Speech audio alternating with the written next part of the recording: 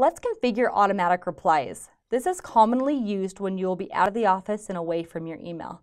I'll open the Backstage view by clicking the File tab and select the Automatic Replies button.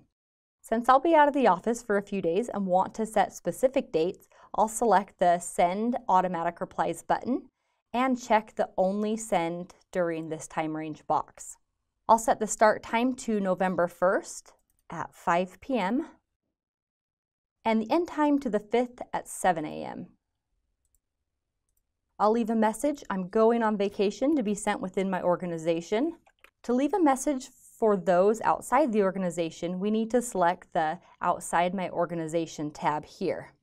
Since I have previously left an automatic reply for contacts outside my office, Outlook has stored my message here. I can type a new message if I want to, or reuse the one I have.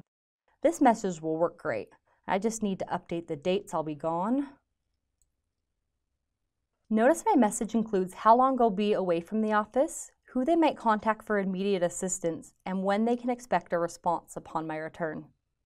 It's important and appropriate, especially in a business setting, to keep anyone that might contact you informed with this information, so they don't become frustrated if they don't get a timely response. I will click OK to save my replies.